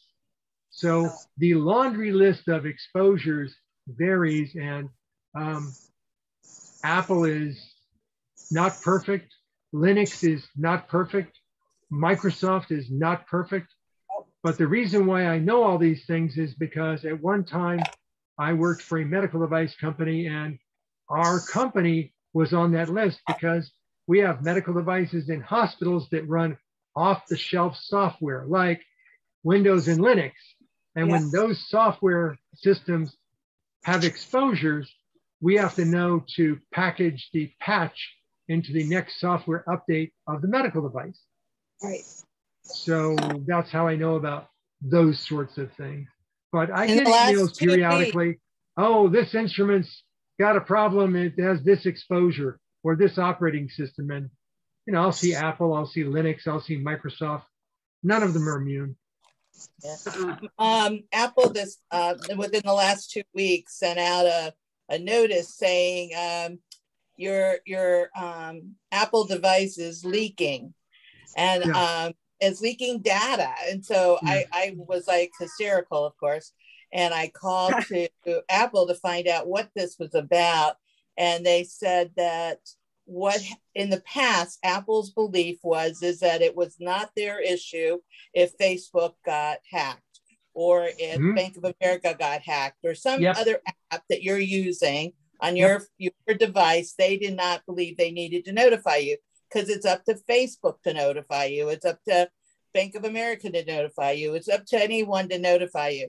Well, so, they changed then in the last 2 weeks, Apple changed their mind and decided that they would notify you if you have any kind of leaks. Apple did not change their mind. The US government changed the rules. Oh. If you have an off-the-shelf platform and you're aware of an exploit of one of the applications running on your platform, now that we have all these stores, these app stores. Yes. If, for example, the Apple App Store allows a particular app to be sold on their app store, right? Apple now has culpability for that being a quality piece of software. So if that app, which Apple verified and allowed in, is now leaking data, Apple has some skin in the game, so they have no problem going, we're going to tell our customers. It's not because Apple, out of the wonderfulness of their heart, suddenly said, no, we're going to take the ball and be involved. No.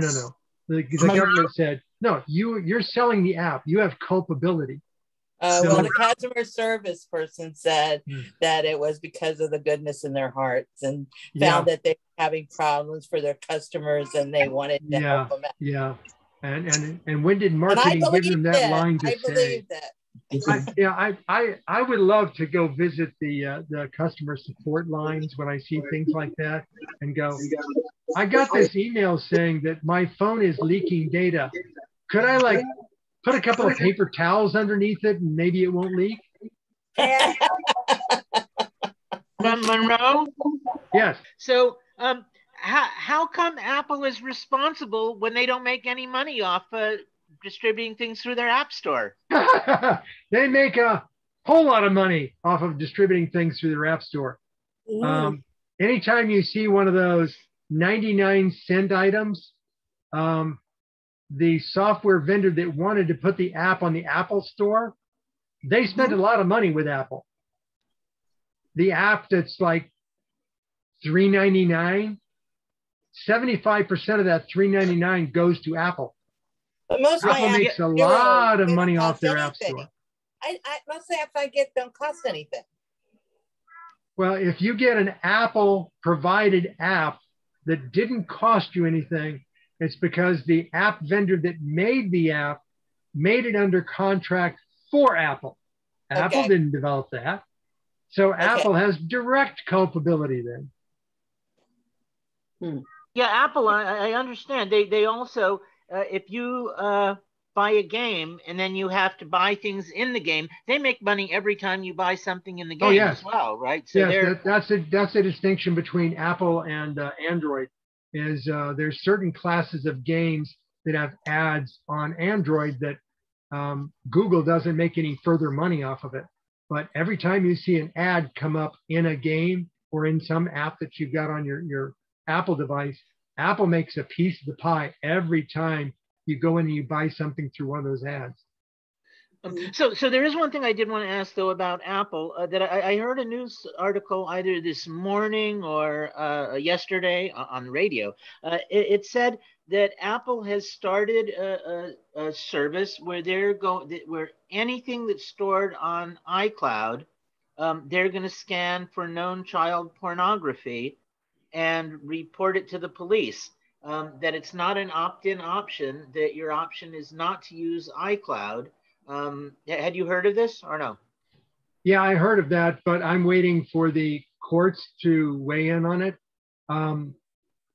If they're scanning for child pornography, that's not a bad thing. But how do they know what child pornography is? Well, everyone just looking at it would know that. No, that's not so. It's they have certain things that have already been ruled as child pornography, and they're only looking for those things. But the thing is that they're scanning people's devices, people who didn't commit any crime. They're essentially doing something that the United States government can't just go from door to door and look and see if you did it. And to me, though, the central problem isn't even that. The central problem is what you said before. The devices are so damn insecure, Apple and Android and anything else, that now all somebody has to do is hack it, put on child pornography, and wait for Apple to turn it into the police. I mean, they wouldn't have had to kill Khashoggi, right? They could have just put child pornography on his thing. He wouldn't be a journalist anymore. To me, I think that's the most serious thing of all about it. No, you haven't watched enough crime shows on TV where the nefarious police force puts dirty content on a person's phone and then calls law enforcement and complains about it because they want the guy to be picked up and dragged over the coals, because then they can ask him the questions they really want to ask him, which has nothing to do with kiddie porn. Right. So I think of it as, if you're storing your data on your device, then they shouldn't have the ability to look at it. If you're storing data in their cloud, you signed a healthy end user license agreement that says we can do whatever we want to with whatever data you store, including not be responsible for reliably storing it. So if you lose it, not our problem. Mm-hmm. So if you put it up in the cloud and they start scanning it for whatever content, you know, how many times you like the color blue. If they're scanning it for A, they can scan it for A to Z. And you'll never know what new letters they add in the middle until they just do.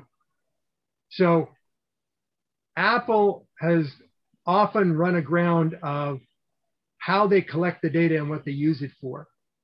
If they're scanning the data for criminal intent, they can also scan the data for, oh, and here's the pictures of the products you like to buy.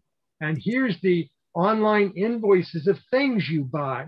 And we can sell that information to advertisers. And how are you going to know?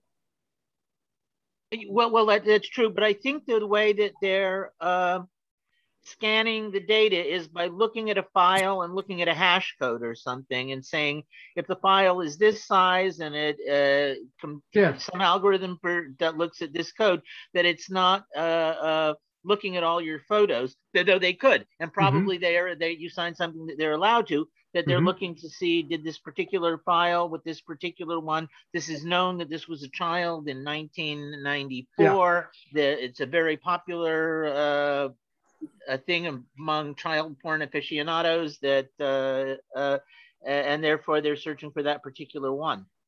So I'm somewhat experienced in graphic manipulation.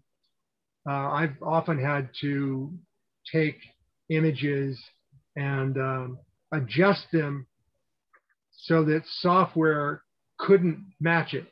If I want to store a unique image, if I'm taking a picture of the same thing again and again and again and again, and I don't want the cache optimization software to say, well, that's the same picture, I'm going to ignore, you know, every time after the first, then I've got to have a way of adjusting every image that I send, even though it's of the same scene, so that it thinks every one of those is different and must be cached. All you have to do is take the image, expand it, compress it, and then send it. And the fact that you expand and compress it so scrambles all the pixels that the artifacts change in the compression. So when you zoom way up and you see like little T's and angles and stuff in a compressed image, if you expand it and then you transfer it digitally and then you compress it, you've created new artifacts. And you can no longer say that that's the same as the original image because they don't compare the same. So I can see how this kind of algorithm, it works for only undoctored photos is the best way to describe it. Well, I appreciate the tip in case I ever need to go into the business. I would not advise that particular business. Not the graphic manipulation, the kiddie porn. I would advise strongly against that. Mm-hmm.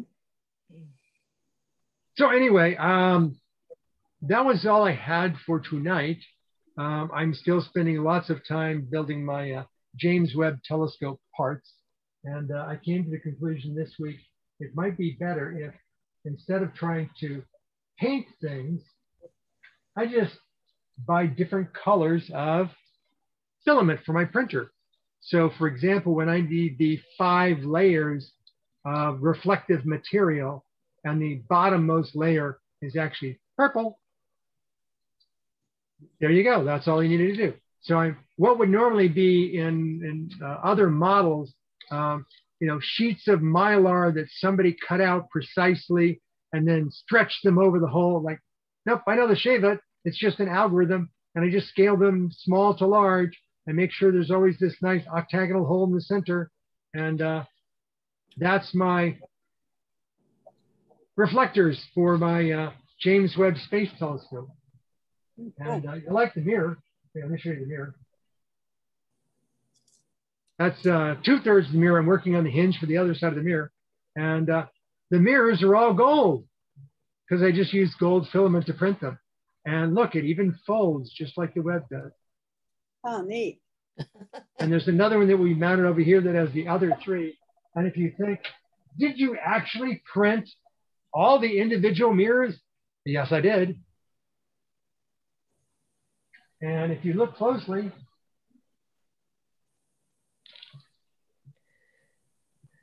yes, indeed, the mirror, she is curved.